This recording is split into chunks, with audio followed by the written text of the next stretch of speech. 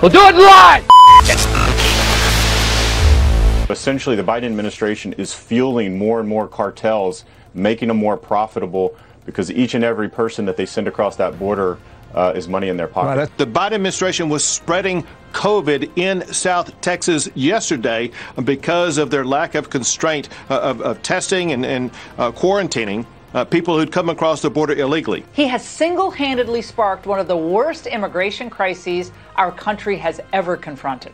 It's sad because this is helping a criminal enterprise, as you know, Laura. You've been on the border. You know that the cartel controls this border. Biden invited those people in during the campaign. They're wearing T-shirts that actually say, Biden, please let us in. And they are demanding to be let in pursuant to the campaign promise of Joe Biden. And they misinterpreted his stop on deportations for 100 days as being an invitation to arrive to the United States. What is Joe sending Texas besides COVID immigrants and insults?